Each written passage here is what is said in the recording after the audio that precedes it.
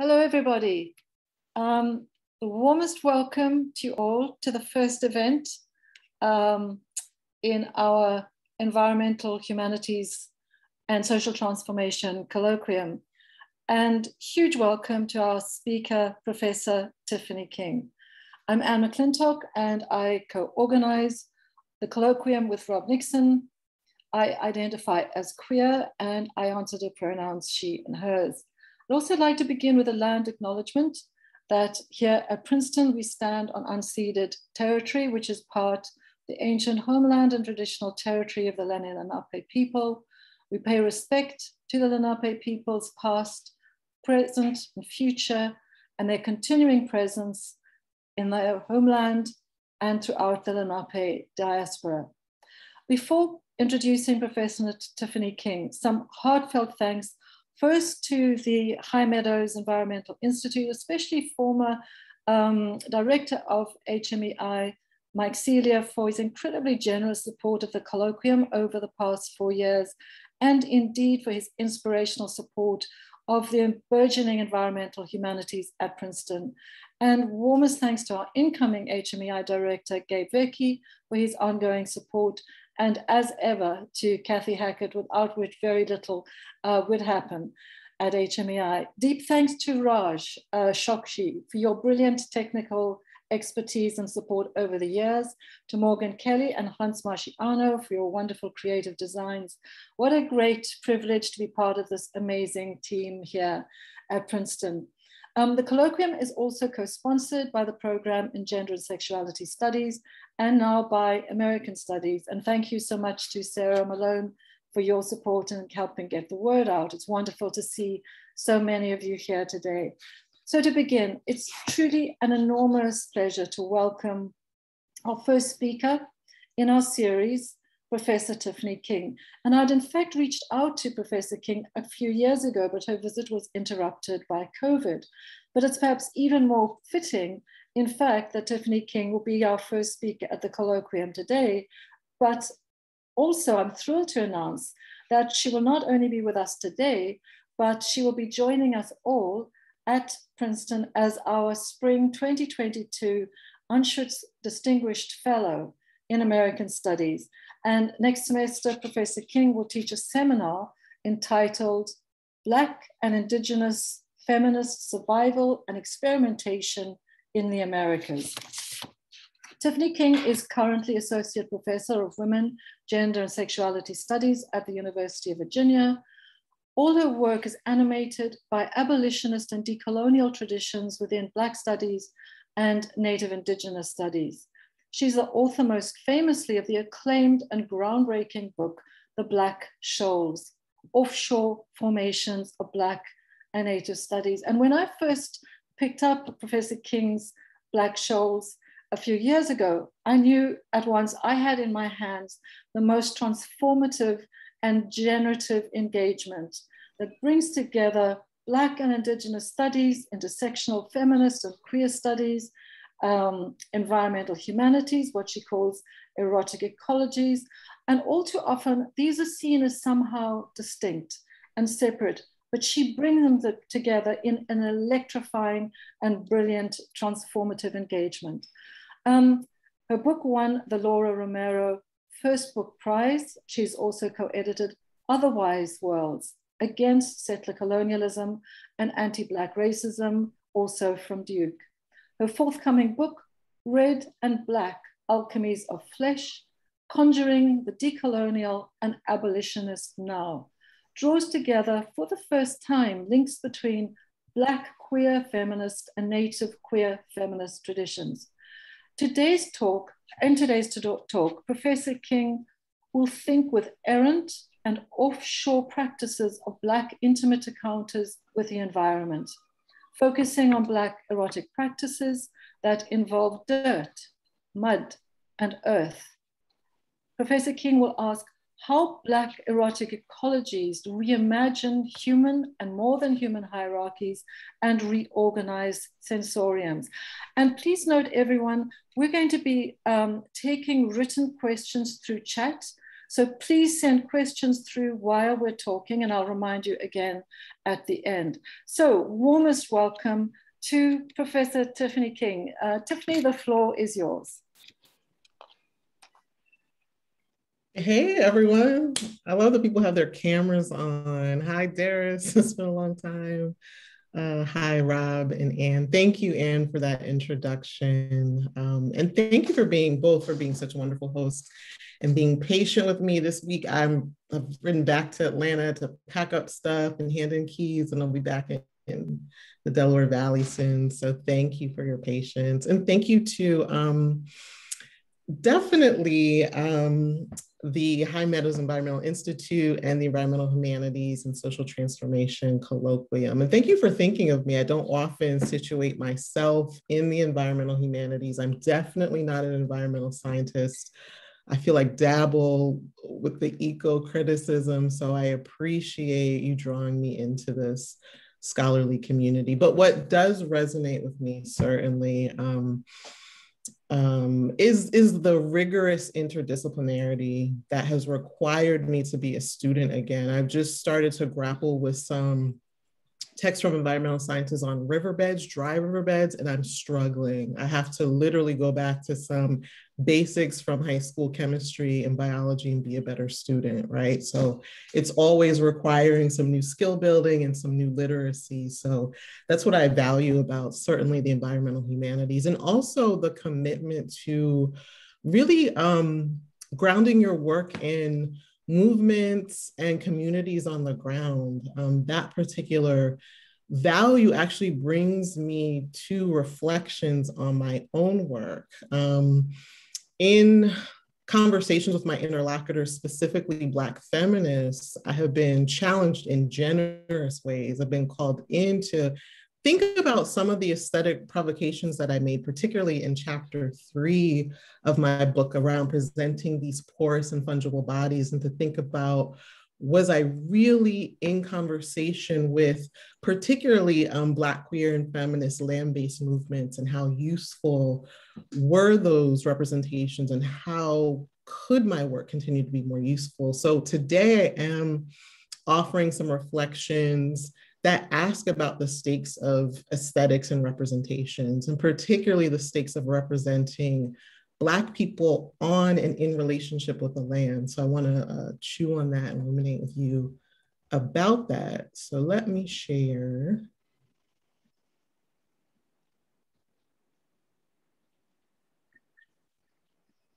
Can folks see?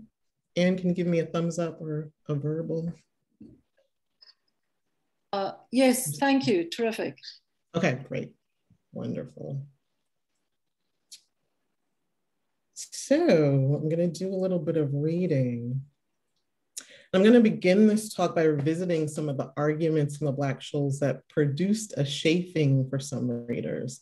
And I use chafe to reference the irritation caused by one's own skin rubbing against itself, as well as to gesture toward the space of a difficult encounter, perhaps another shoal.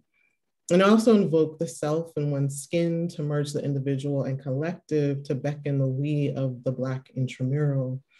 More specifically, I'm sharing some of the reflections that I've been crafting as I return to honor and think deeply with some of the feedback, specifically moments of discomfort that Black feminist scholars have shared about some of the provocations I presented in the book. These feminist concerns often centered on the representations of Black porous flesh in chapter 3 of my book. And let me time myself. So in chapter 3, I told a beloved Black feminist film, Daughters of the Dust by Julie Dash, through what could be objecting terrain of indigo plantations, theorizations of Black fungibility, and perhaps too far outside the bounds of a kind of recognition that could be useful. These images and scenes that are described in the book focused on Dash's choice to stain her actor's hands blue.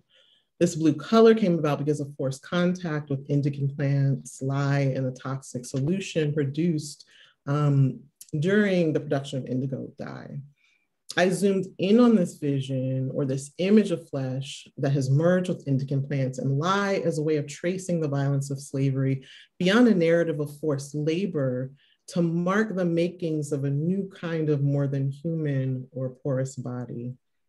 I thought that I had struck enough of a balance between describing in detail the colonial violence that renders, as Vanessa Agard Jones argues, some bodies more burdened by toxins, and balance that with scenes of Black possibility, loopholes of retreat, and humanity on otherwise terms. I also attempted to offer a glimpse, though perhaps too ephemeral and fleeting, of Black erotic and queer possibility, as well as the always lurking Black insurrection that is also present in the midst of plantation violence, representing the surplus that Catherine McKittrick calls Black livingness.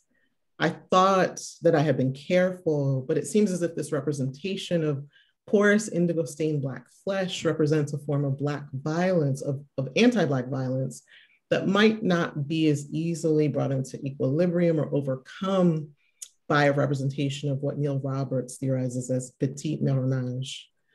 And while I tried to create a scene of erotic possibility, a speculative landscape of kinship and relations on otherwise terms, I perhaps tarried too long in the blue muck of objection and outside modes of recognition that might be useful to some Black feminist political projects. And I think that some of the problems that some Black feminists have with the representations of blue, Black, porous, fungible bodies was that they could not be recognized under a range of available signs like worker, producer, steward, grower, healer, and activist. And I want to meditate on what these representations of Black life made porous, stained blue, and rendered outside of the recognition of worker / steward mean in the context of turns to the ecological, specifically a burgeoning interest in Black ecologies. And now that I'm able to look up from my work and think about the context in which I was writing, in which the work was received, I can see how this shaping occurred. As I look back at Black cultural production and Black organizing communities when I was writing the book between 2016 and 2019, I realized that I was writing these scenes of fungible indigo stained bodies in a moment when important campaigns for Black farmers were being waged, and the Black food justice and land movements were gaining momentum. This past year, activists from the National Black Food and Justice Alliance and Black farmers experienced some success with the introduction of the Justice for Black Farmers Act in February of 2021.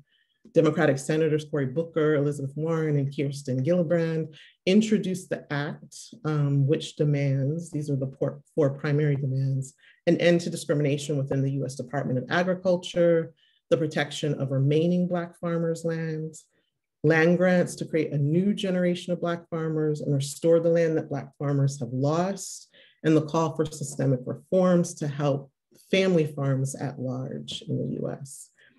And some of the provisions that accompanied the act, like the American Rescue Plan that offered $4 million in debt relief to Black farmers and farmers of color, was challenged to some by white farmers and conservative supporters on the grounds of reverse racism, which it's obscene. And a federal court order has been actually ruled and has held up the relief. So now I can't get into the weeds of the Justice for Black Farmers Act, but what is important for me to acknowledge and own is that in my argument for a temporary interpretive and theoretical shift away from the Black slave as a laborer to fungible flesh, inseparable from plants and processes of change, I veered too far away from the Black laboring body and specifically the Black farmer as a viable political actor with a long history of struggle. I made this theoretical decision during a moment when a concerted effort to get Black growers, farmers, herbalists, healing justice workers, and economic justice workers back to the land was really jumping off. And additionally, this call to return to the land and to return land to Black farmers was accompanied by its own forms of aesthetic production. So political campaigns often rely on cultural production that comes maybe in the forms of documentary, books, ads, television shows, movies, novels, in order to humanize the people making claims. And aesthetics function, as we know, to produce norms, a certain kind of common sense. and give people a sense of what is desirable. The Justice for Black Farmers Act needs legible subjects, not fungible ones that white farmers, legislators, and the American public can identify with. And within the visual field, things like films, television series, and social media platforms are presenting more images of Black farmers and growers. An example of some aesthetic reduction that depicts the farmer as a political actor worthy of inclusion into the settler state is the TV series Queen Sugar.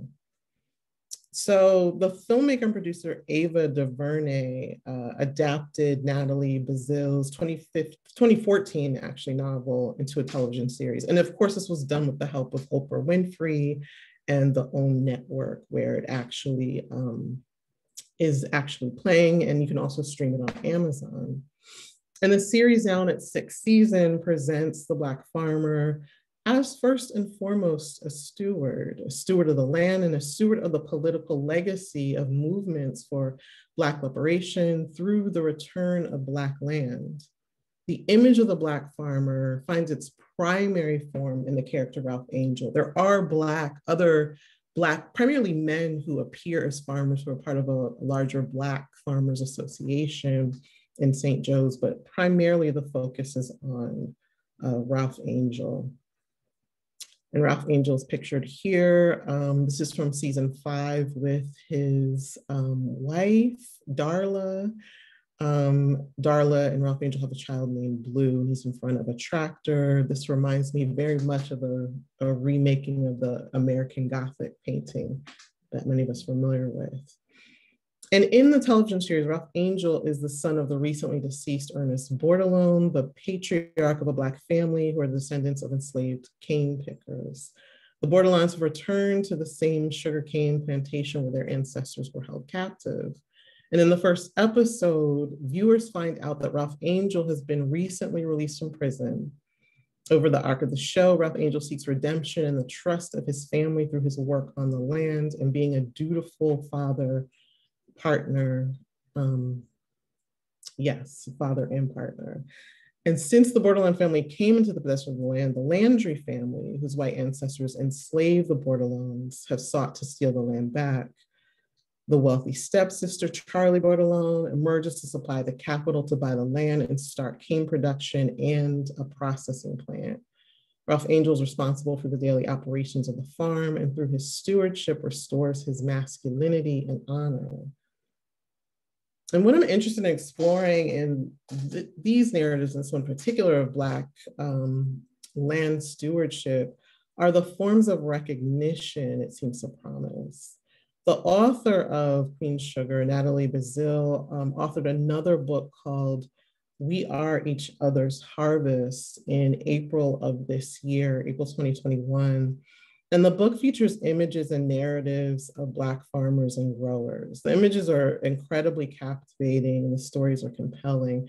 And actually on the cover, if it's oriented the same way I'm looking at it, you have Lee Penniman and her sister Naima Penniman. Lee is in the shorts and the long boots, and Lee Penniman is the founder of Soulfire Farms. And Soulfire Farms, the vision is incredible. It's something I would definitely call decolonial, and I'll talk a little bit more about it. They have taken a cooperative approach to land, so they're using land trust, also an easement that recognizes the presence of the Mohican Nation, which I'll talk to you a bit more. And so are featured on the cover of this book, which for me offers an interesting kind of tension with the way that the book is talked about, particularly by Bazille when she talks to Essence. And also I have to acknowledge that Essence is a particular type of magazine that might not lean into or acknowledge even the politics of Lee Penniman and Soulfire Farms. So in an interview with Essence magazine, also in 2021, Bazille was celebrating the images and the narratives of Black farmers and shared the following. So in response to the question by the interviewer at Essence, how is farming connected to progress for Black people? Brazil responds, we have to think about this really in two ways. We have to think about this literally, the literal connection to the land, and all the positive effects that come out of being connected to the soil. You have everything from the benefits to your health and well-being of being out in the open air, out in nature, what that does for your spirit, what that does for your body.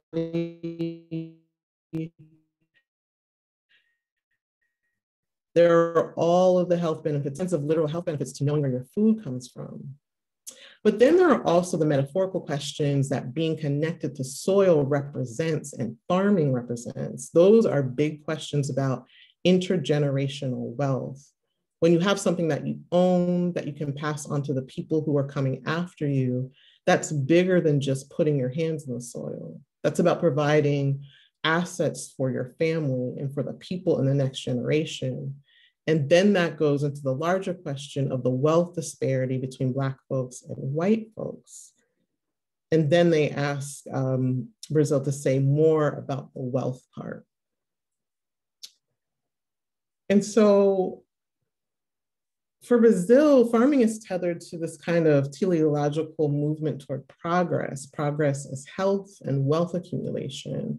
Brazil does not mention in this interview or in the book, in the intro, Indigenous people are desired to develop ethical relations with Indigenous people in a settler nation. And while Brazil's book does promote a liberal narrative of inclusion that we could argue consolidates and fortifies the settler state, the book does, to its merit, provide a partial directory of Black farms and land projects. And many of these projects I was largely unaware of while I was writing my book. And while I've started to take a look at them, I'm not sure that I would embrace all of the missions of all the farmers and projects featured in the book. I do not inherently find Black ownership of land on a genocidal, in a genocidal colonial nation inherently liberatory. And I wonder if Black land campaigns attached to cultural production like Queen Sugar, and to an extent, We Are Each Other's Harvest, work to promote Black farming and stewardship as forms of recognition and attachments that bring us closer to what Dene scholar Melanie Yazzie calls settler ontologies. And by no means is this a wholesale indictment of Black farmers or Black land movements. I had the pleasure of meeting Dara Cooper this summer, a few weeks ago, who is a part of the National Black Food and Justice Alliance, who was telling me about the back and forth with the drafting of the bill and all of the communities that were a part of the coalition, including Indigenous farmers and farmers of color, and also the interesting ways that working with legislation and making this issue of redistribution legible, Black farmers and Black bodies have to often carry the weight and include Indigenous farmers and people of color farmers in order to gain wins, right? That's the way that Blackness gets used and martialized when you're talking to the federal government. So that's something that was really important for her to communicate. It was a great conversation.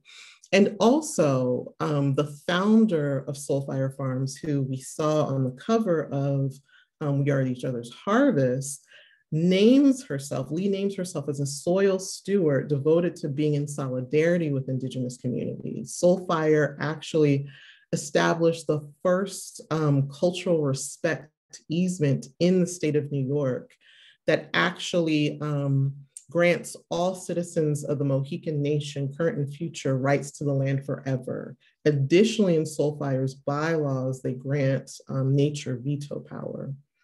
So its cooperative framework and its ethos and its challenges to the settler colonial state actually end up being diametrically opposed to some of the politics professed by Brazil in this interview. And I really have a desire to see other projects,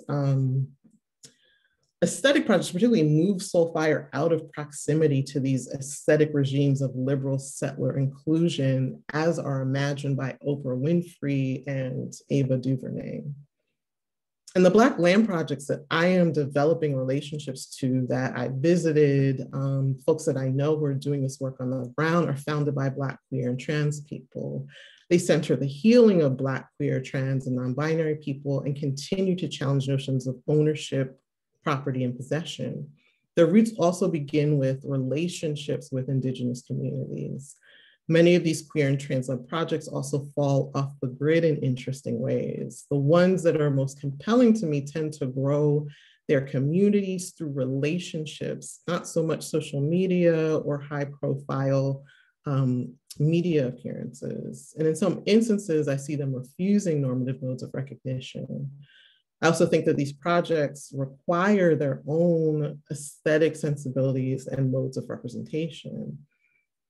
And a part of my project seeks to look for and examine some of the decolonial aesthetics for Black liberation work that locates their strategies in the land and that do not seek inclusion into settler states. Now, I don't have any elegant way of moving to the part of my presentation that deals with some otherwise aesthetics, particularly in literature, that I want to think about as openings. And so I'm going to start reading just what is part 2 of this presentation. Okay, I have about 20 minutes. I want to register where possible a refusal of or indifference toward stewardship and the recognition it offers. Specifically when one performs an errant or erotic relationship to the earth, like eating or sucking on dirt. For decolonial scholars like Julietta Singh and Leon Bettasamasoki Simpson, stewardship can function as a form of dominion, even in its attempt at care for the earth. In Julietta Singh's book, Unthinking Mastery, the author or Singh explicates the way that dominion can fold itself into notions of care. For instance, Singh refers to Judeo-Christian notions of dominion that inform the way that humans are taught to interact with the world. In speaking about the Old Testament, Singh writes, in Genesis, dominion becomes a particular human mode of relating to the world, indeed of caring for it, through practices of management and expertise that hinge on the human goal of mastering nature in order to let it flourish, to cultivate it, to submit it with the aim of maximum prosperity. In the book, As We Have Always Done, Leanne Simpson reflects on her 2014 interview with Naomi Klein that appeared in Yes Magazine. The interview conducted by environmental activist and author Klein focused on extractivism and the Indigenous resurgence movement, I Don't Know More. And while reflecting on this interview, Simpson comes to the realization about both extractivism as a target for political action, as well as its alternative stewardship. Simpson writes, as I drove home from the interview and in the editing process that followed, I could see why Naomi was focusing on extractivism as a narrative that could open up a conversation with Canadians and spark mass movement on climate change without bringing up capitalism and the backlash that it entails. But the more I thought about extractivism as a concept, it did not explain what had happened to my people and to me. Stewardship as an alternative was too simplistic a concept to describe the relationship of the Anishinaabe with land. And I appreciate the way that both of these decolonial takes, one from a person who might understand themselves as a settler of color on Turtle Island, and Leanne Simpson, who is embedded in Indigenous resurgence movements, probe the limits of the notion of stewardship. I think that's really interesting and important. And in my own assessment of the term in the context of Black land, Black farming, and growing communities, the figure of the steward and the act itself offer a kind of liberal legibility and recognition. And while there's nothing wrong with trying to secure legibility, recognition, and dignity in the face of a violently anti-Black state that's trying to kill you, I'm wondering about the terms of gaining access to humanity through the position of steward. I think that it offers some narrow points of access. The archway is often too narrow for folks who are disabled, poor, working class, and those pursuing errant relationships with non-human life forms. I'll talk a little bit about when we get to the Q&A of my experience of going to a community that was on a mountain and just how physically difficult it was to be there and the kind of physical training that I'm actually doing now to prepare myself to be there again. recently have been approaching and thinking relations to the land through the erotic. And one of those registers of the erotic is Lord's articulation and theorization. In her oft-quoted passage, Lord names the erotic as a measure between the beginning of our sense of self and the chaos of our strongest feelings. It is an internal sense of satisfaction to which, once we have experienced it, we know we can aspire. And thinking with Julietta Singh, I want to dehumanize internal sense or the capacity for desire and sensory perception, and think about it along the lines as this being the Earth's capacity as well. And in this sense, this mimics a conventional move within new materialism and post-humanist literature by conferring agency to non-human life. However, what I find more interesting is the land's capacity to dehumanize or reorient what Sylvia Wynter calls the praxis of being human outside of the mandates of productivity, purposefulness, recognition, and proper subject formation. And for the remainder of this talk, I focus on the Earth's appetite for a humanity that flows outside the orders and protocols of performing man. I track this otherwise flow of humanity through the senses, both human and earthly sensorium. I track an earthly appetite, erotics, and errant sensory perception, which we could also call aesthetics, in the work of Black queer theorist and scholar Lamanda H. Stallings, and journalist and writer and pundit Charles Blow.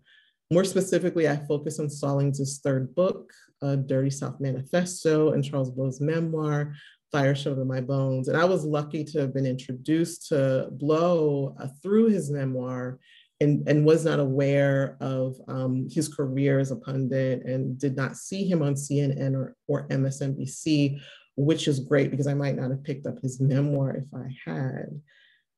So I consider both texts queer based on their authorship by Black queer Southern writers, the queer content, and their erotic renderings of geophagy. And many of you might know that geophagy is a form of pica. Pica is the act of eating non-food items observed in animals or humans. And geophagy is the specific act of earth eating. So the consumption of dirt, clay, soil, and other materials associated with the earth.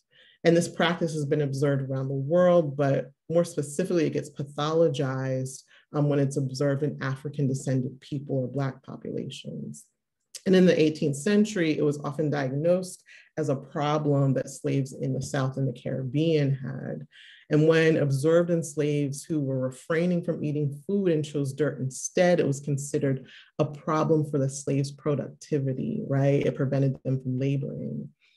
So-called cachexia africana, it also becomes gendered as it was thought to afflict pregnant female slaves, causing an addiction, an insatiable desire for dirt or clay. The word addiction here is crucial. Attends to the representations of geophagy in the work of African-American writer Charles Chestnut, notes that to addict, and this is from OED, in the form of a verb means to voluntarily bind oneself in slavery to another. The context of Chestnut's writing in the 19th century, as well as the narratives of Black enslaved and formerly enslaved people, give this valiance of added significant literary import. To addict also means to attach oneself to either a practice or a place. And addiction is an important feature of geophagia to me because it enacts a form of Lordian chaos, or brings us close to that Lordian chaos. To engage in earth eating interrupts slavery's and capitalism's mode of production, rearranges normative desire or hunger, and disrupts normative notions of human mastery over the earth. Those that succumb to geophagy, usually Black, are governed by the force of the earth rather than human systems of order. And in Lamanda Stallings' A Dirty South Manifesto, which is really, the book does so many things, but one of the reasons why I really appreciate it is it's kind of a love letter to organizers, sex workers, reproductive justice workers in the South. And she named some Southernisms or Southern practices. One of which is eating dirt. And here's what Stallings is saying. Eating dirt is an embodied practice that existed before medical boards and cartography and the treatments and treaties constructed out of them. Yet compelled by the land's refusal to be metaphysically alienated from flesh, these dirt eaters pass on knowledge and minerals about an older system so that their descendants may know something more about the world than what dated treaties, proclamations, and certified disorders can tell them. Though economically empowered white communities arduously invent religions or national identities out of opposing dirt, as well as create industry out of possessing it, when Black and Indigenous people or poor queer whites insist with effortless sensorial action upon the value, worth, and natural connection of dirt to living beings, it becomes geophagia, an illness or crisis to be healed or overcome. Nevertheless, what dirt tastes like, or the sensation that it evokes, gustatory perception and pleasure, is not what settler colonialism has alluded to in its articulation of geophagia as a mental disorder. So this gustatory perception that Stallings introduces produces a new kind of desire that subverts this Descartes' I think, therefore I am kind of onto-epistemic statement. The smelling, the tasting, the hungering sense that humans are supposed to suppress is activated by the earth's desire for flesh to be with itself. The desire for oneness, integrity, and wholeness bespeaks of the disruption of a human-made ontological grid in which the human stands separate, above and apart from the earth. This queer gustatory perception is also unproductive. It privileges salivating, masticating, tasting, and pleasure over sustenance and health and labor. Geophagia does not move these Southern queers closer toward a cultivation or disciplining of the self or the earth. Charles Blow's depiction of geophagy allows for a different kind of attention and emphasis. Blow's memoir is a coming of age story that takes place largely in Monroe, Louisiana. It is a story of survival, his experience with sexual assault as a child, suicidal ideations, and awareness of his bisexuality, and his attempts to resist the seductions and violence of Black cis heteronormative masculinity. Charles creates a beautiful portrait of his younger self as a queer child who shared a special intimacy with his mother, that some derided him for and called him a mama's boy. And Blow's passage depicting geophagy offers an opportunity to read along Black, queer, and trans lines of gender. What rendered Blow queer as a child in others' eyes was his non-normative gender performance and its proximity to femininity. Blow offers musings about his queerness as it relates to sexual desire, his loneliness and depression, and his experiences of sexual assault. And I affirm these readings of Blow's queerness, and I offer an additional reading that runs along the axis of a Spillerian recognition as in Hortense Spiller's of the Black female within, and a masculinity that comes into formation through the feminized act of earth eating. Young Charles and his brothers, in part due to hunger pangs caused by a lack of food, dig up and eat clay. So from this passage, this beautiful passage of Blow, Blow writes, "When my brothers and I finished our digging in the junkyard, we climbed into the ditch across the street and dug for a treat. We flaked off pieces of edible clay dirt that smelled to me like dry earth at the beginning of a fresh rain and tasted like chalk soaked in vinegar. Folks said it was good for you, settled your stomach, staved off illness. All I knew was the taste was addictive. And that ditch where the curve of the road cut deep into the ground and exposed the strata was the only place in town where that dirt could be found. Best of all, it was free." Blow depicts boys, specifically his brothers, engaging in activity that has been pathologized as a gender performance of deviant Black femininity. They have succumbed not only to the flesh, but to the Black female within and the pull of the flesh on the earth.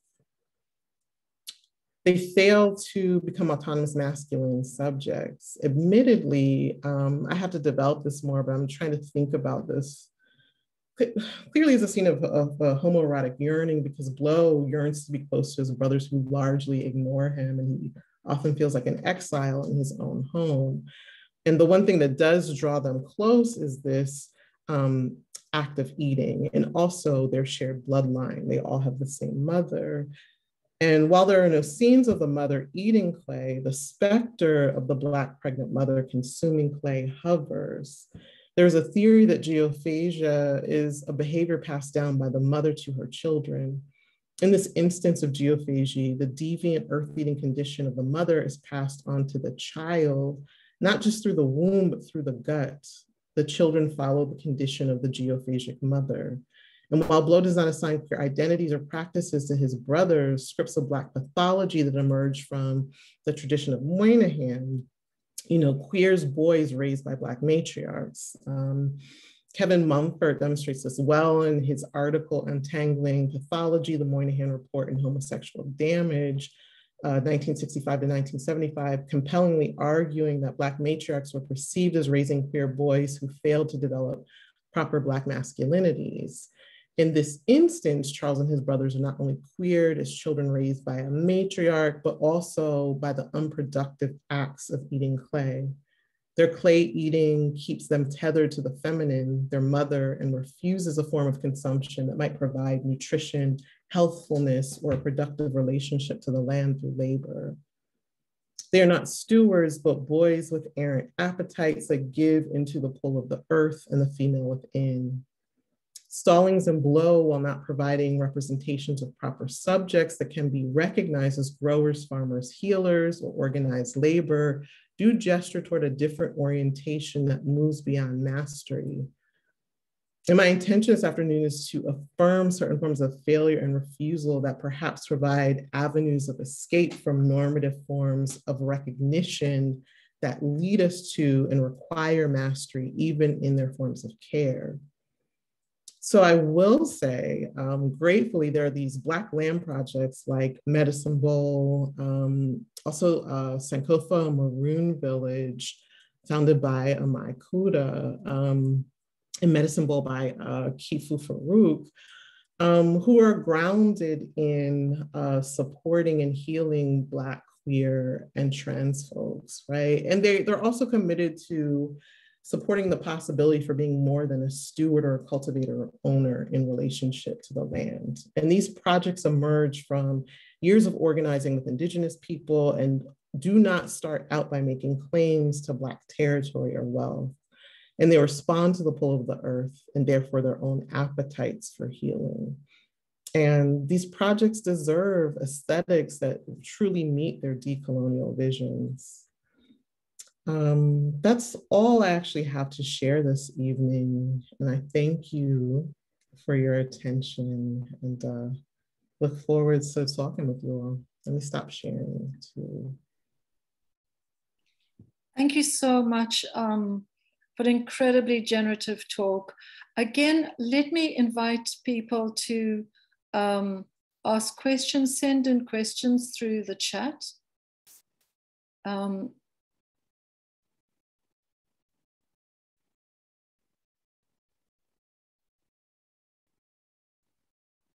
Anybody wanting to?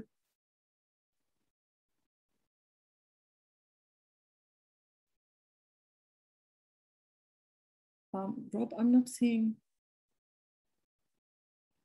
What I'm going to do is actually say if people want to raise hands and speak as well, people might feel more comfortable than writing in.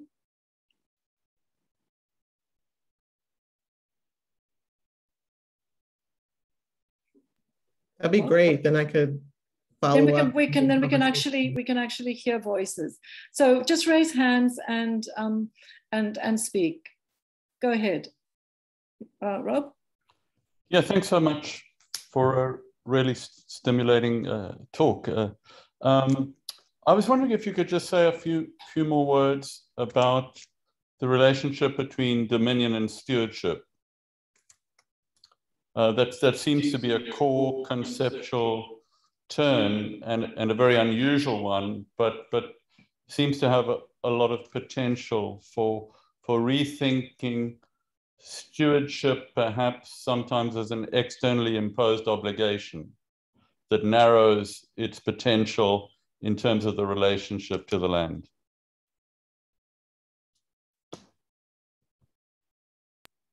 I have to be honest and say that I started thinking about the specific connection between dominion as a key word through Julietta Singh's Unthinking Mastery. She invokes dominion, right, and wants to trouble that. And the reason why I pulled in stewardship is because I briefly saw her mention that, but was aware of the way that Leanne Simpson troubles that from tracing her thinking of unpacking stewardship, not just in as we have always done, but also her troubling the notion of the commons, right? A particular European commons that doesn't think about Anishinaabe relationality. And so in my own line of thinking, I'm linking stewardship to labor. I've been spending quite a bit of time thinking with some of the critiques that I've received from my colleagues who are serious Marxist scholars about my critique of labor as being a humanist kind of ontological position. And specifically when I think about, or when I've gone back to Marx's 1844 Paris papers of the economic and philosophical manuscript, where you do see him acknowledging that there is a kind of interdependency that then Donna Haraway leans into, but I see that kind of reliance or a need to acknowledge the interdependency of the earth by the human as a way of saying we need this substratum to exist on. But then there are all these passages of not even just estranged labor, but ideal laborers working upon the earth to know themselves as separate from the objects that they create, right? So I'm trying to trace this kind of genealogy of thinking about stewardship and labor as a way of separating yourself from the ground, the animal, the stone, right? So I'm linking things like Singh's dominion or critique of dominion, Leanne Simpson's critique of the steward,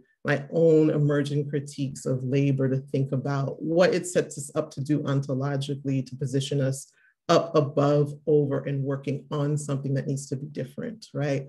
But this element of the dominion that she's drawing from specifically religious texts, you're right, it gets at this kind of externally imposed need to perform that to be a Judeo-Christian subject human, right? So you can't say something that's natural to you, but it is imposed. Yeah, for sure. Thank you for that, Rob.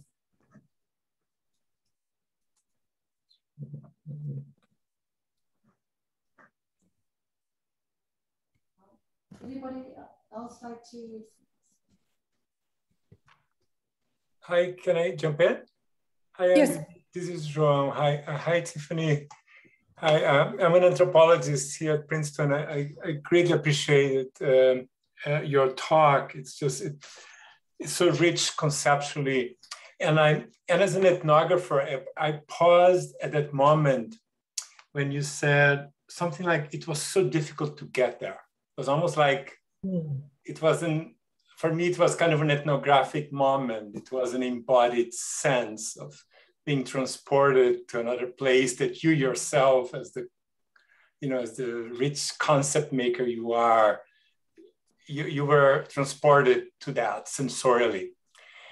And I was just thinking, how could that apply also to some of the characters that appear in the concepts that you so eloquently juxtapose? Because they had different experiences of being transported, different experiences with landscapes, different experiences with different kinds of products that they planted, work with. I was just thinking this couple of weeks ago, we read Trouillot's Silence in the Past, and he was saying how different the experience of the labor of enslaved people were in the US versus in Brazil and the Caribbean, just by the sheer work they did in different plantations and how lethal sugarcane plantations were in comparison, you know. So I want to maybe to push you a little bit more how that experience that you yourself had that led you there, do you see equivalences there in the experience of the characters that are so generative to the conceptual work?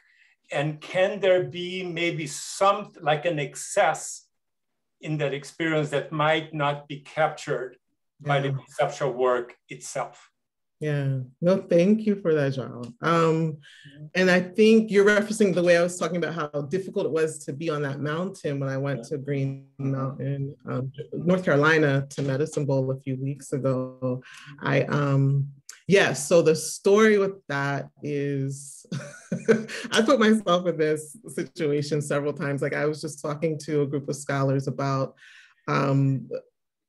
being a whole person as an intellectual and really having a fitness regime, a moving your body for joy regime while you're writing, because it has caught up to me and I've struggled to be on certain landscapes. So I was not prepared to necessarily climb steeply for 800, 900 meters. Like I did it, but it was work. And so I was thinking about one, accessibility, right? For some Black land projects, also a particular kind of preparedness and being ready and what that felt like, what kinds of exertion are required in certain spaces, who then can access those spaces. So, but you're as an ethnographer helping me think about difficult access and perhaps not dealing with characters, characterizations, or even aesthetic depictions of them as fully transparent, that there might be an excess is so on point. It is actually what I'm thinking about. I'm thinking that the aesthetics of an Ava DuVernay don't capture what happens to a person who's in a sugarcane plantation, right? Like all of the different senses that are at play, all the different kinds of ruptures of linear time that happen. I know that for so many of the folks, and I'll speak specifically about what happens at Medicine Bowls, people do experience themselves as going through a portal when they're going up the mountain, right? And so their sense of time and space, their ability to even see clearly is there. One of the senses gets a little bit dampened or hampered a bit for a period of time while you're there. And so other senses kick in. So there are so many other things going on. And also so many of the folks who are returning to the land are very devoted to a particular kind of Afro-diasporan spiritual practice. So you need to, for instance, when you're at Medicine Bowl, you're taught about the Dagara cosmology, right? And so figure out if you're water Dagara, if you're earth Dagara, and how to move. So that kind of stuff doesn't often get translated well when you're just talking about a farmer or a steward. And there are ways that I see Ava DuVernay trying to do it with some of her characters, and then people being like, it kind of fell flat, particularly within this character, Nova, who is an activist, literally like a hashtag BLM activist who also does root work, that folks who are in movements are like, not feeling it, right? There's an excess that doesn't get fully captured. So I think that the kind of decolonial aesthetics and conceptual work that we build are very layered and complex. I don't always know that they work very well visually. There might be ways of accessing a performance, but I'm thinking the kind of decolonial aesthetic is not something that I've seen, certainly not seen on television in a feature film or a series. So you're right, there is an excess that is hard to identify and make visible, legible, audible. Yeah. Thank you. There's a difficulty in it, which is good in perhaps some ways, yeah. Or productive. Mm-hmm. Yeah, Darius. Hey, Tiffany. Thank you. Your work for me is often a reminder to read broadly and return often. And so thank you for the opportunity to engage. And, you know, I've learned in the last few years that I come from dirt-eating people. Yeah, me too. Yeah. My mama's side, my dad's side too. Yeah. I got a cousin who, whenever we go to our family land in Arkansas, takes a jar, grabs some dirt, takes it home, right? For his mother-in-law. And so I'm really interested in your engagement with Lamonda's work, like that moment. I'm just over here like getting my life scribbling all these maniacal notes. But I'm really curious about where else you envision taking this this reading, and I forget the specific term that you use. Yeah, geophagy and geophagia. Yeah. I'm wondering where else you might want to take that term. Are you thinking about embodied practices? Are you thinking about like how we carry it with us, or how folks carry it with them? Are you thinking about the texture of it when it touches the cheek? Like I'm so curious about where else you envision this engagement with clay leading you in your work. There's so much to do with that. I haven't thought that far, but I know that I do. I thought on not the end of the materiality, the taste, the viscerality, because I've never thought of practicing it myself. I will say that. After talking to you, I'm thinking about it. I was just having a discussion with people about sucking stones and what that could do, right? That would be an interesting, like, ethnographic entry point, right? For sure. That could be taken. But I am collecting literature on when it was diagnosed in slaves, irrespective of gender, right? About what it said. So I have this one narrative about it interfered with their productivity, right, in their labor, but I also wanted to get to the subtext of that about cosmology too, right? So in this particular piece by Fleissner, who's looking at Charles Chestnut's work, she's thinking about geophagia as a way of enslaved people in the Americas trying to connect back home, right? Trying to engage in the same practices that they did when they were in Africa, right? Also creating a new taste for a new place and new community. So those are some other ways of at least engaging that literature, but the practice itself, thank you for that. Thank you for that. Yeah, I have to work with someone because I would indiscriminately be sucking on things and putting stuff in my mouth. So I gotta figure that out. Thank you. Thank you. Yeah, I have to figure that out. Other questions or comments? I might not see hands, so please speak up. And if you're more comfortable, here's a question through the chat. Thank you for sharing your work, Professor King. Can you please speak more about how your interlocutors think with the earth decolonially while employing farming methodologies that attempt to increase and more efficiently process crop yields?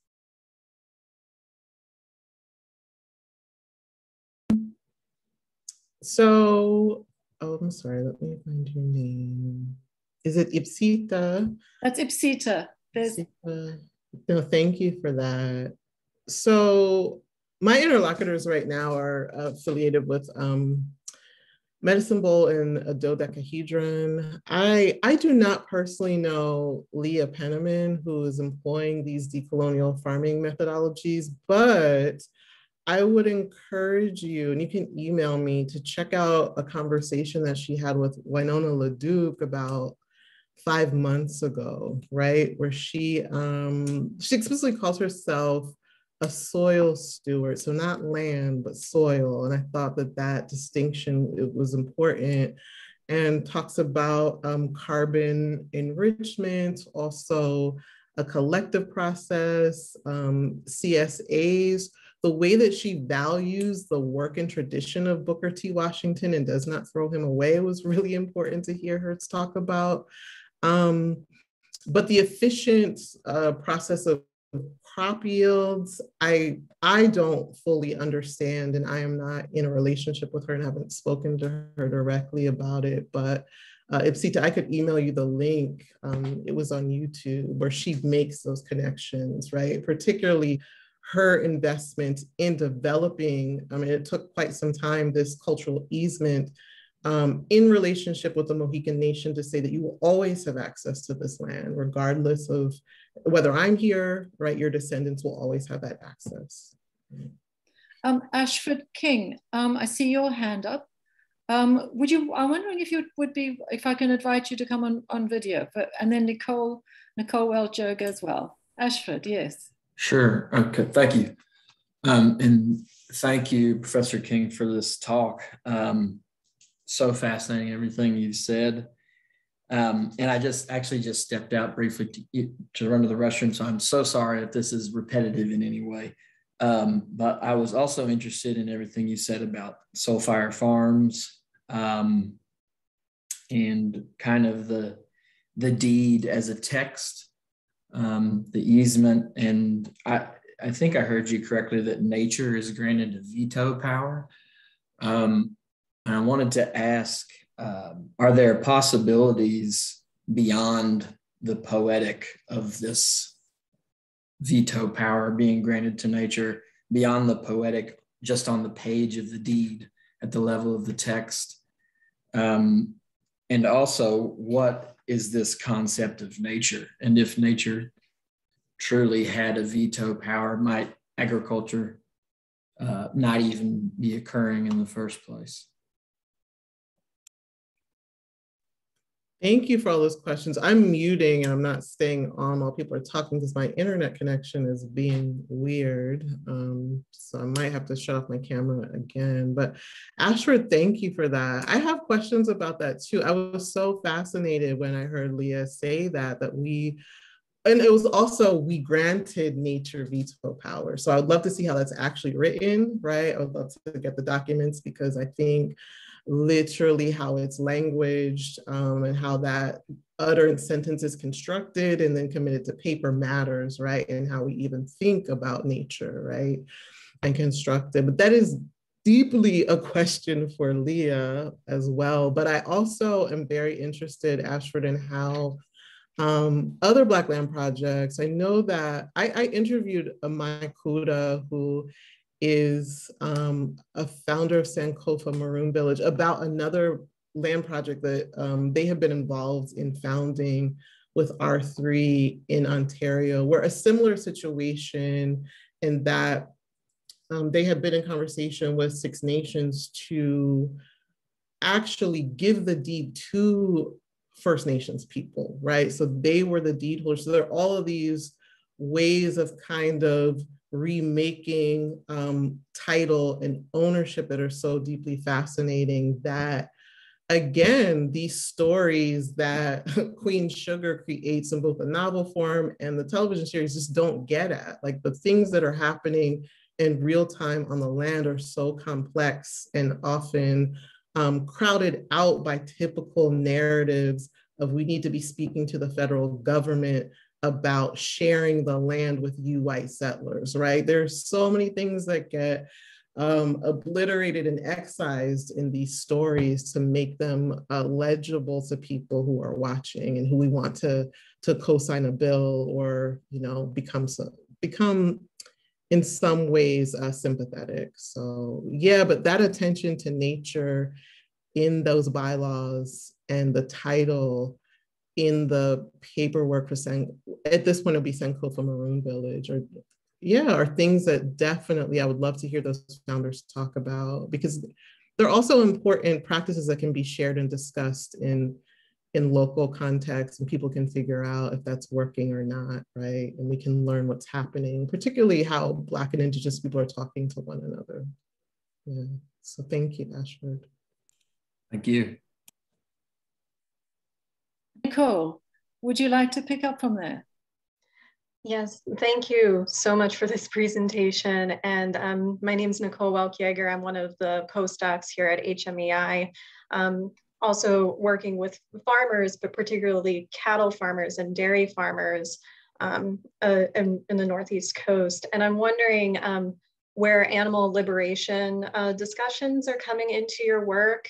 If I'm looking at these various different projects with the decolonial and feminist framework, if discussions about animal domestication and that history and how that's part of the history of this land is entering into the conversation, if it's in the larger book project, and I need to like take the time to comb through this book, I would really appreciate them expanding on that conversation. Thank you. Yeah, Nicole, you know, it's really not. I feel so out of my depth in that area. So we do have to keep in touch. And I do want to let you know that I found out, I think Sharon Holland announced it on her Facebook that she submitted her book. I forget the title, but it is fundamentally about animal liberation. And she spends a lot of time focused on MOVE, right? And we may have heard about MOVE because of the way that Princeton and UPenn have actually treated their children's remains, right? And have held their children's remains, but focuses on MOVE and their animal liberation politic, right? And as a politic that's oriented towards life. I don't know what she's doing about what's gone on in the contemporary moment about the fight for remains, and also some of the recent claims by women and queer folks, specifically cisgender women who are part of MOVE, who have made claims to sexual abuse and homophobia. I don't know what the scope of her study of MOVE is, but I know that she is explicitly taking on the role of the animal within Black life and thinking about animal liberation, at least through MOVE, if not throughout greater kind of Black or larger Black decolonial kinds of struggle. So I would go there. I wouldn't rely on me at all. Yeah. And I wonder if I could jump in there briefly. And I'm thinking there's something very suggestive, incredibly suggestive to me in the connection between the Shoal as a figure that does so much both imaginative and conceptual work, as that offshore formation that is neither water nor land. And it seems that one of the most damaging, some of the most damaging legacies of colonialism was this notion of bounded borders between land and water. Land is that which has value, has economic transaction, insurance. Water was always something that was slightly more, it escaped, it was more errant. But I think one of the things that's so powerful about your work is that figure that refuses that particular colonial legacy. But I'm thinking that the notion that that mud is something similar, because it's neither really earth nor water. So it inhabits that same errant space that is a kind of fluidity. So I'm wondering if you might, in all of your work, what I feel you're doing is making these bounded, very damaging historical legacies incredibly fluid and sort of insurrectionary. And I've been working in Louisiana, and to think of this, going back to the question of does nature has a veto power, thinking of how something like we name these phenomena Hurricane Ida, so for example, but what if the seas are rising up to save the forest? If we can think about the ways in which there's an agency in terms of time as well. We know that water can change the shape of land, but Jerry Z has asked, can water also change the shape of time? So I want to just offer something that I've been thinking through, and this is in Louisiana, but it's really everywhere, which is the oyster mound, which is perhaps occupies the same sort of in-between, because oysters are living, they're neither land, they're neither water, they compound together like mud does. They're nourishing, people lived off them. But oak trees, one acorn would lodge in them, and the oak trees would grow and flourish and become incredibly productive. There were places where people buried the dead. You were talking about the remains. They buried the dead, but they're also now being used by indigenous communities, and now a lot of other people are thinking about them as natural shorelines. So in other words, I'm guessing ways of living with water as opposed to against it, instead of trying to contain it. So questions of fluidity and time, and the relation in your work between the shoal, and mud seems very suggestive. And oyster mounds, I think, occupies a similar terrain. I think a great deal of people are challenging the notion, these hard notions of land and water, and thinking in very fluid ways. Yes, and I've been thinking with these folks, because you know who's working on mud is C. Riley Snorton, who I actually want to bring to Virginia, and did, I think, a presentation of theirs is available, of his specifically is available through the Duke Feminist Workshop series. So the year that he was there, I think he did a presentation on mud that is so incredibly generative and blew my mind. And in the ways that you're thinking about agency, it had me think about a couple of lines from this MA thesis that I just read that was out of South Africa, where a student was interviewed like 94 people who practiced geophagy or clay eating in Zulu Natal, actually. And so, and they were describing, like, they weren't trying to have a discussion about the Earth's agency, but they were describing that people would often track where there were termite mounds or ant hills. Right. And then, oh, that particular dirt and clay is something that actually makes me feel good. And so I'm going to track the termite and the ant, right? So it's a way of attending to the way that Earth insect life is communicating, right, with you, to have a different way of navigating the world, a different way of looking, I think, is something that I also want to think about, and something that kind of gets me to Joel's question about what the excess that gets hidden or isn't necessarily made available in conventional representations, right? Like, how are people smelling differently, tasting differently, looking differently, that we can't always kind of register and assess. But yes, certainly the way insects are shaping the land to give cues to humans about what they might eat, right? Which has been something we've been doing, right? And have stopped, but yeah.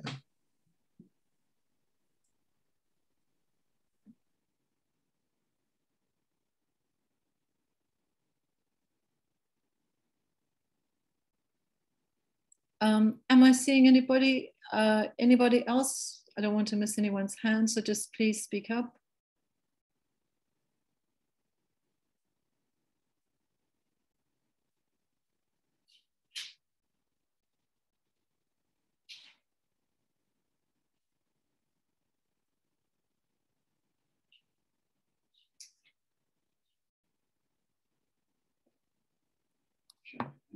Yes, I'm seeing Malcolm Sen.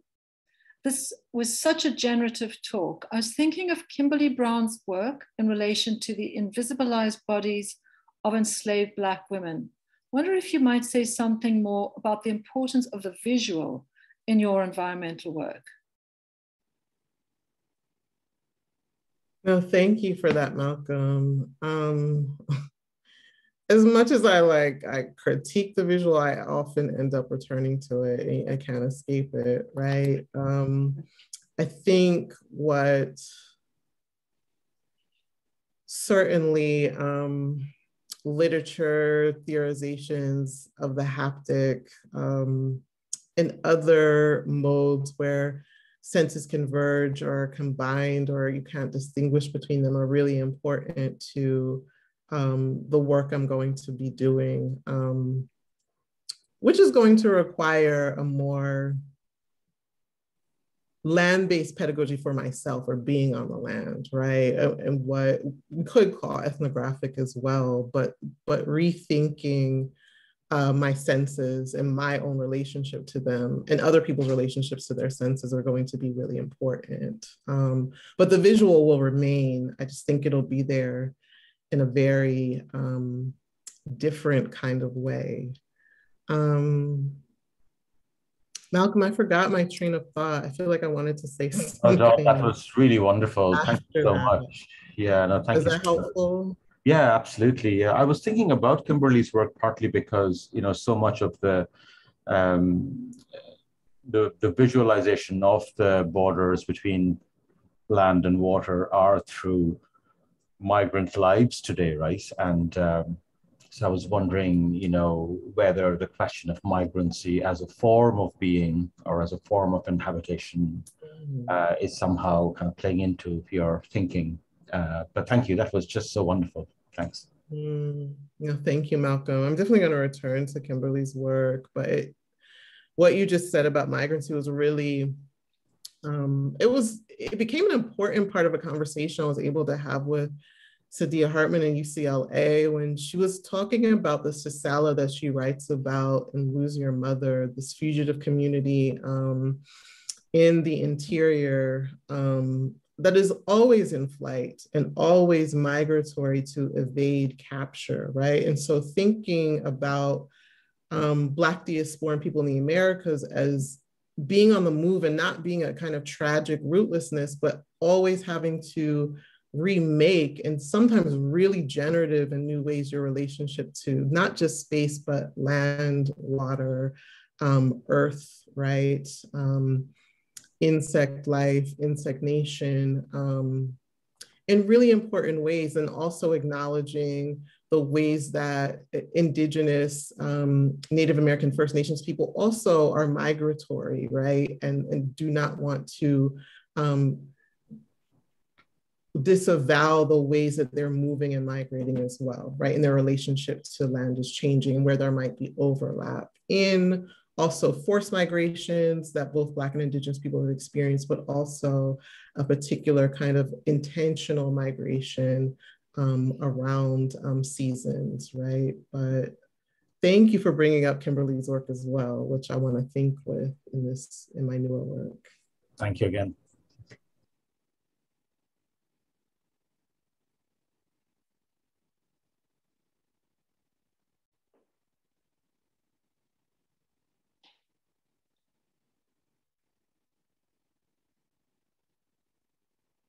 Want to make sure I'm not missing anybody's hands. Just please speak up if you've got questions.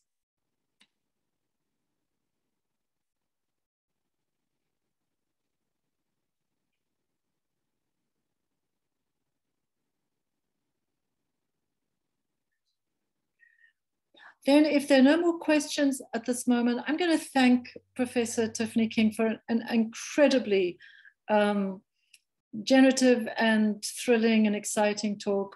And please join me in thanking so much, and so looking forward to having you here with us throughout next spring.